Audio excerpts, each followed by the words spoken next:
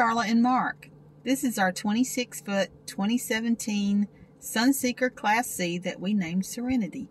We travel the U.S., work camp in the summer and usually the fall.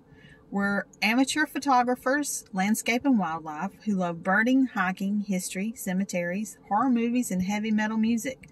Join us on our adventures.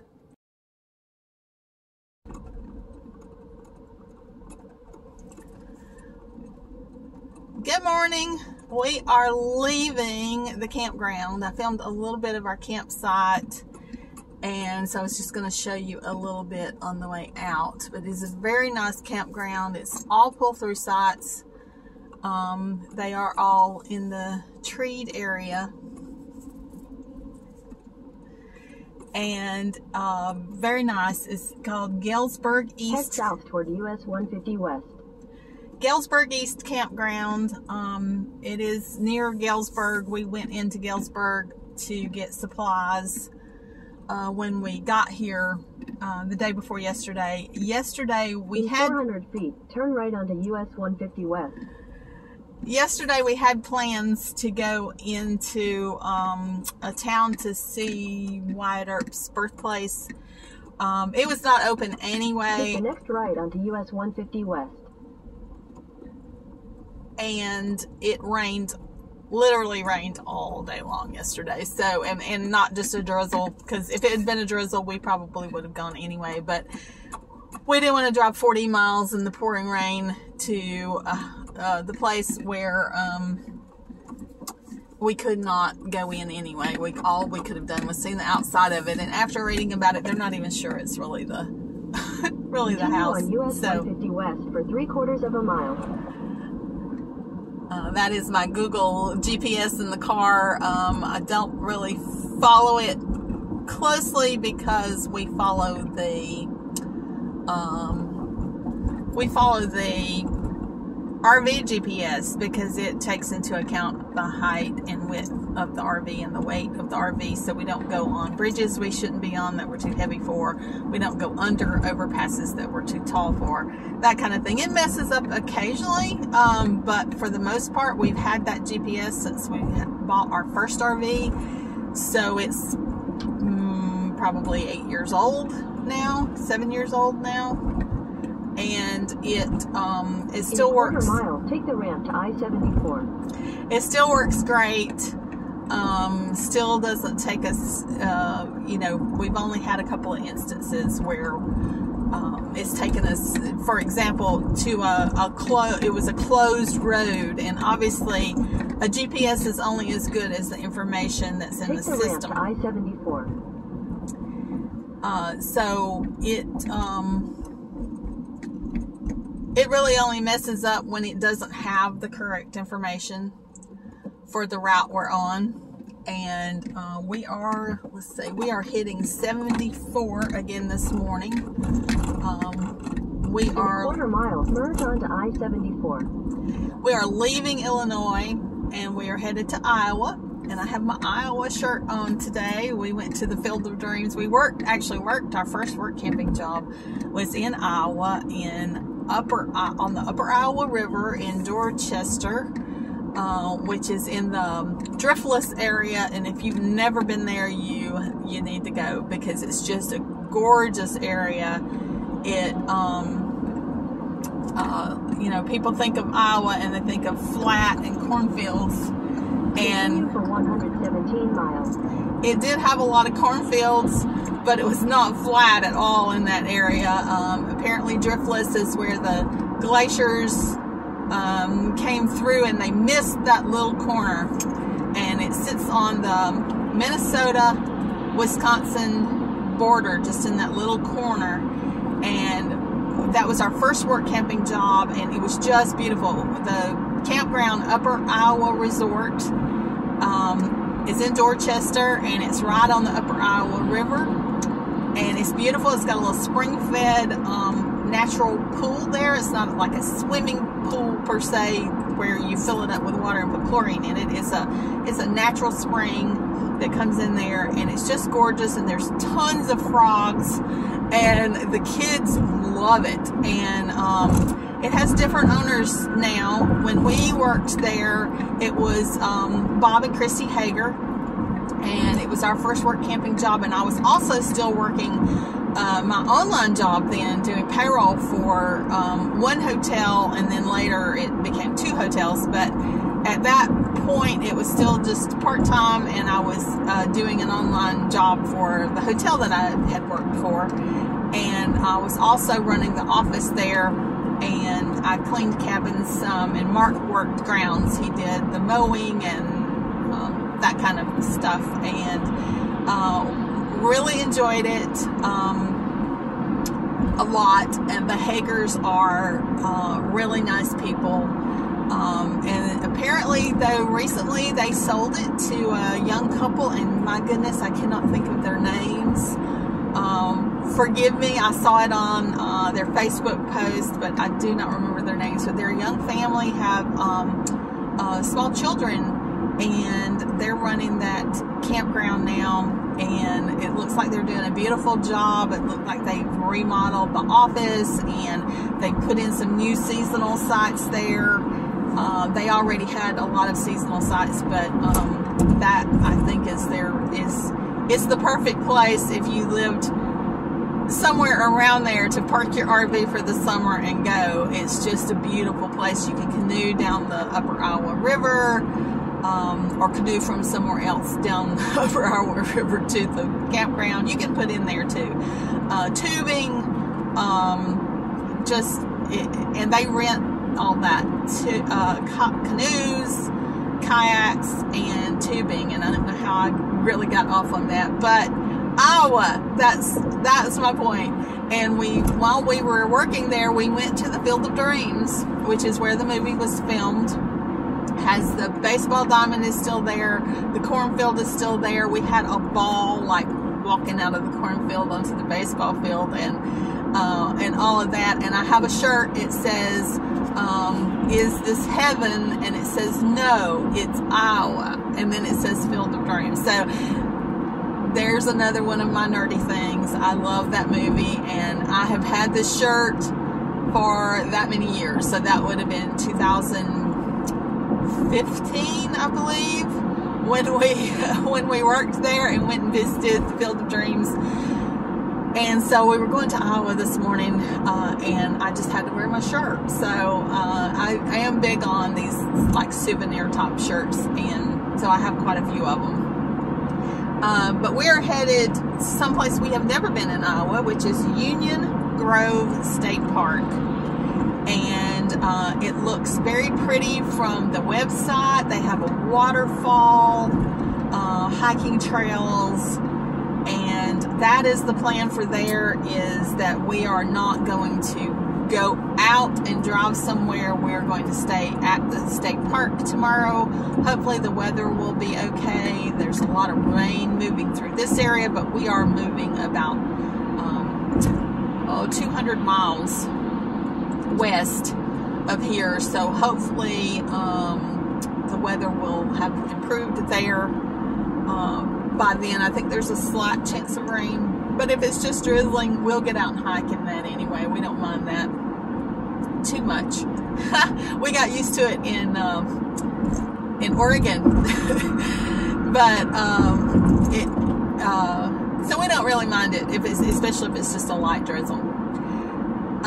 So we're on the road today, like I said, on the interstate. So far there's not much to see on the interstate. I'll show you if there is,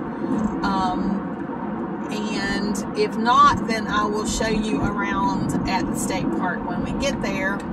I don't know if you noticed, but I did have a haircut, and I think it looks a lot better. I was getting a little shaggy, and with I've increasingly, I have a lot of gray hair. I'm already gray-headed, but it's more and more. There's less and less of the dirty blonde and brown, light brown color that that is my natural color, and there's more and more gray. And for those of you who have gray hair, you'll know what I'm talking about. The texture of your hair changes tremendously. I mean, it's gotten, it's always been thick, and a little wavy, but it has gotten very coarse and not as wavy, but it does have a mind of its own. And so I went shorter. I'm probably going to keep it short for the summer. Not that it wasn't short anyway, it was, but I went shorter. And so I'm happy with it, and I'm still wearing my glasses. I do wear contacts, but my allergies have been horrid. I'm hoping that improves as we get further out west. We are steadily moving that way. I have mentioned in prior videos, in case you haven't watched, we have accepted a job in Grand Teton National Park this summer. We'll be living at the employee campground near where we will be working, and we have to be there. We have to check in with our job and the campground on June 1st.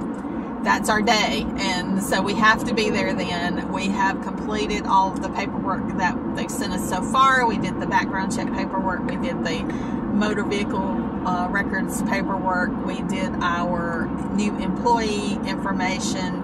The next thing, from what I understand, we'll be getting an email for onboarding, which will have our, bank information for our paychecks and our I-9 information and those things, which we still have to present when we get there, like with all jobs. But we're very excited about this job, and I probably will do a whole video about the job and work camping in general. But that is what we do. That's how we make money. Is we do have some income, but we do need more because we still do owe on the RV and we owe on the car, and we have the normal bills, and what our income is not enough to cover everything, so we do need additional income. And so we work, usually in the summer, we pick a place we want to be and we work there. This year we got a really late start and we got offered tons of jobs. It looks like people are having trouble finding work campers this year. So if you're interested in work camping, I think this would be your year to do it, because just tons of jobs out there. We use Work Camper News, which is a great resource. It has all kinds of jobs, and then we also are members of Work at KOA, and we have worked at a lot of KOAs over the years. So that's it in a nutshell. But I'll do a longer bit about that later if anybody's interested, and so that way you won't be a captive audience. You can watch that if you want and not watch it if you don't want. So anyway, on our way to Iowa, and hopefully to a great adventure tomorrow. Seeing the waterfall is what I'm looking forward to. So we'll see how that goes.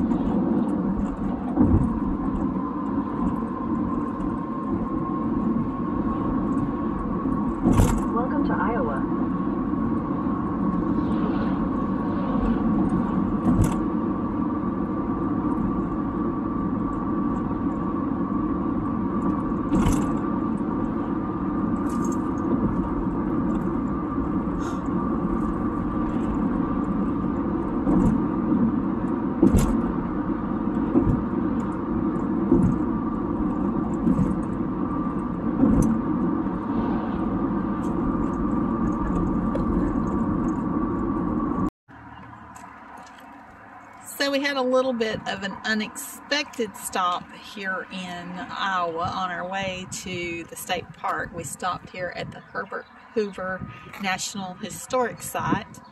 We're about to walk to see his cottage where he was born and his gravesite. I'll show you a little more of that as we go.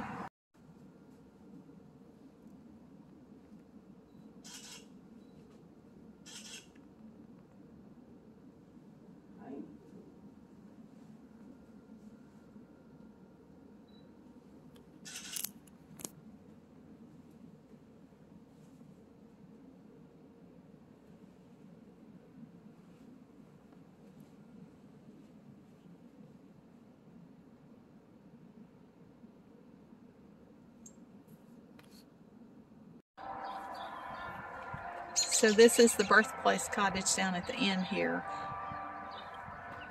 To see what the other buildings are, but there is a marker here.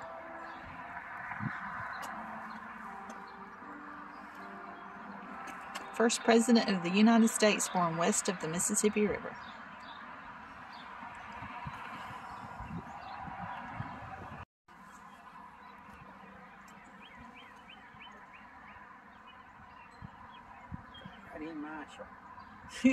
Filming? Yeah. Okay.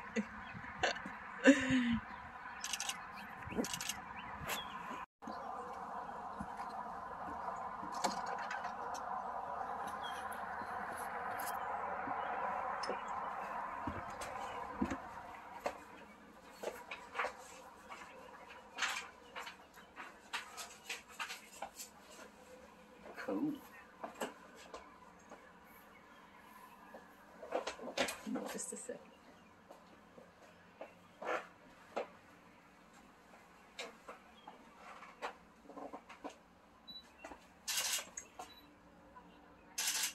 You're supposed to go out this door. Yeah.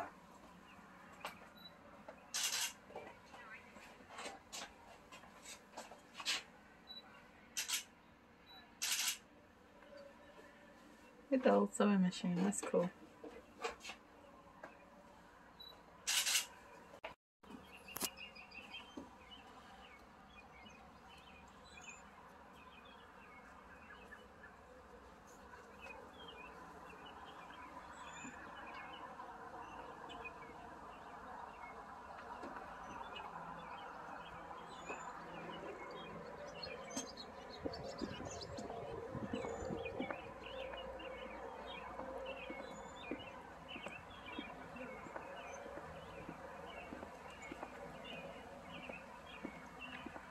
Oh, here's the outhouse.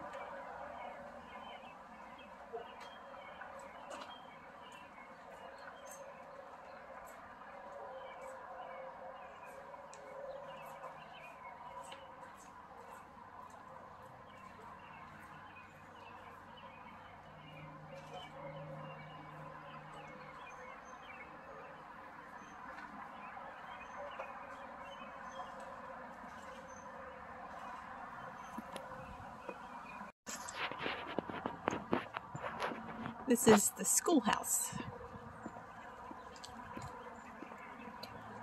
your mask on. Oh.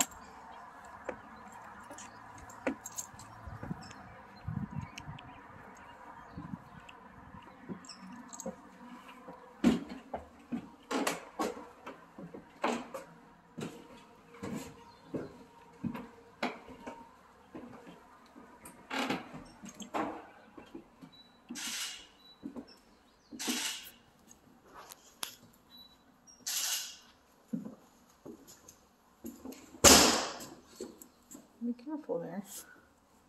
They're big feet. Yeah.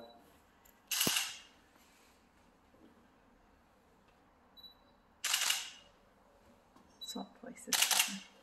Okay.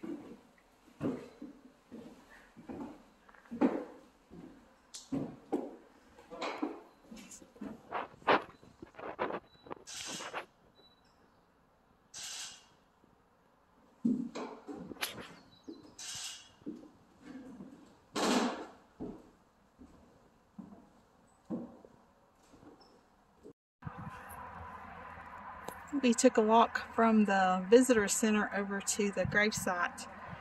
This is where Herbert Hoover and his wife are buried. There's Herbert Hoover's grave and his wife.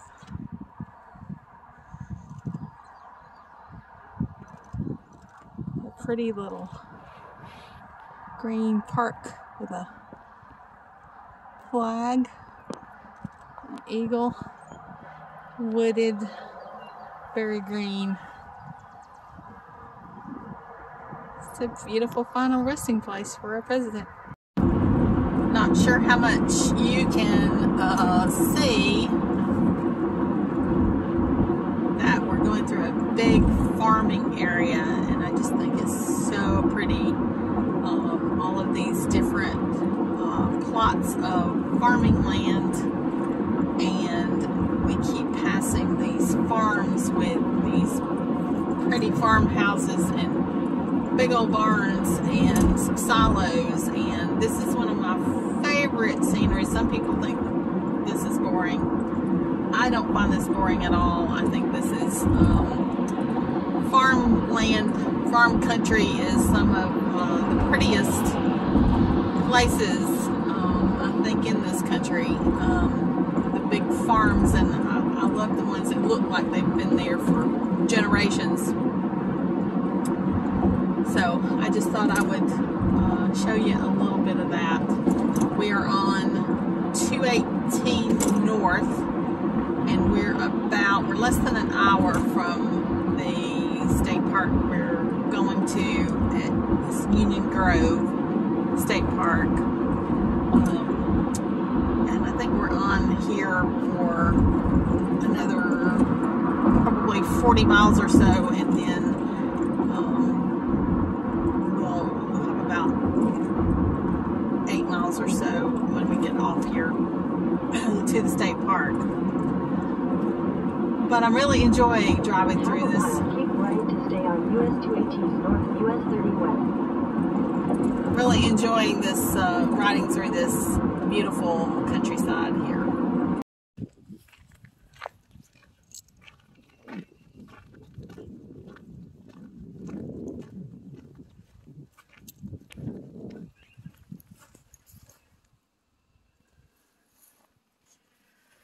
This is Union Grove State Park.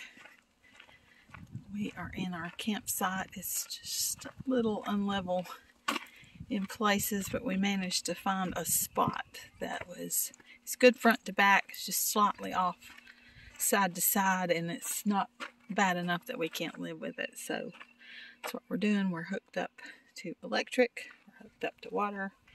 We have sewer, but we don't need it. This is one of those state parks that actually has full hookups. We've been spotting some indigo buntings around. I don't see them now, but there were indigo buntings here a few minutes ago. So this is our campsite, and we'll be exploring here, hopefully seeing a waterfall.